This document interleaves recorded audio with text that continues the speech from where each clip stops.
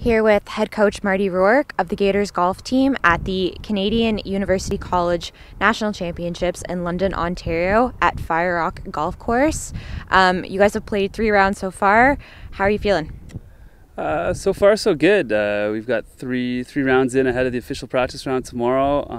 Getting to know the course. Got a bit of rain yesterday, so we persevered through that. But the course is in great shape. The greens are rolling fantastic, and I'm excited to see what we can do. Great. So is there anything in particular about the course? How have the guys been doing so far? Well, I think the course is certainly scoreable. It's you got to put the ball in the right spot. There's a lot of fescue out there that can cost you a shot if you're not straight off the tee or missing the wrong space. But the greens themselves, like I said, they're rolling great. If you're on the right side of the hole, you're going to see a lot of putts made, and I think our guys are ready to take advantage of that.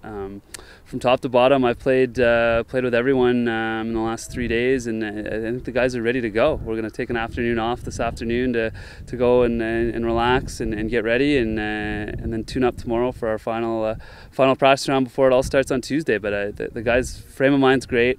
We're staying in an Airbnb. We're together. It's been a lot of fun so far, and I think we've done a good job getting to know the course with 1 day left to prepare. And finally, what are your expectations for this week with this tournament starting on Tuesday? I mean, I'm going to say what I say to them. I just want them to be committed to every shot. Be committed and be confident when you come off the course, and whatever happens. Like you gotta stay focused. You gotta stay in the moment. And I mean, to throw numbers out there, it's going to be tough. We'll have to wait and see what the conditions are. We're afternoon on Tuesday, morning on Wednesday, so we'll keep an eye on the weather forecast. But obviously a made cut would be fantastic for us. But really, it's going to be that when each guy walks off the 18th green, that we can say, hey, were you focused on every shot? Were you committed to every shot? And if the answer is yes, then we'll know we will put our best foot forward.